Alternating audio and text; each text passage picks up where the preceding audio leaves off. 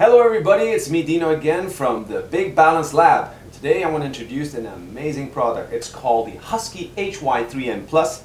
And now let's go straight to the instructions.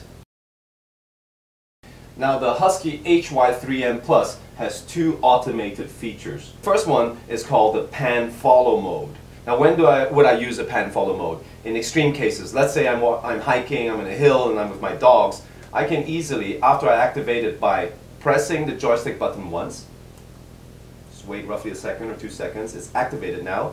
Now what I do is I can do movements like this. Look at that, you didn't catch that one, did you? I'll do it again.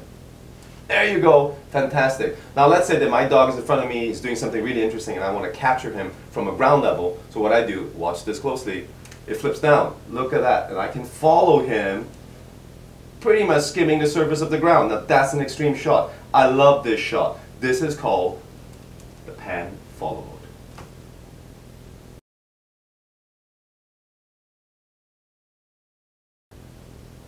And now for the second automated feature, which is called the pan tilt mode.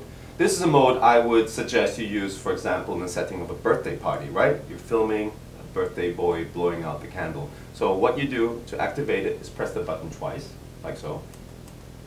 You wait 2 seconds, and now we're ready to go. Now, because this is a traditional way of shooting it, I would suggest you keep your wrist really steady and your elbow steady as well, because you need very, very slight movements, you see. And you can pan, and it will tilt. The tilt will follow the subject. And look, as it goes up, keep your, oh, here we go, beautiful. Just keep very slight movements, and you'll see it will stay very smooth. I also love this one here. It makes traditional shots look so smooth and so lovely. This is called the pan tilt mode.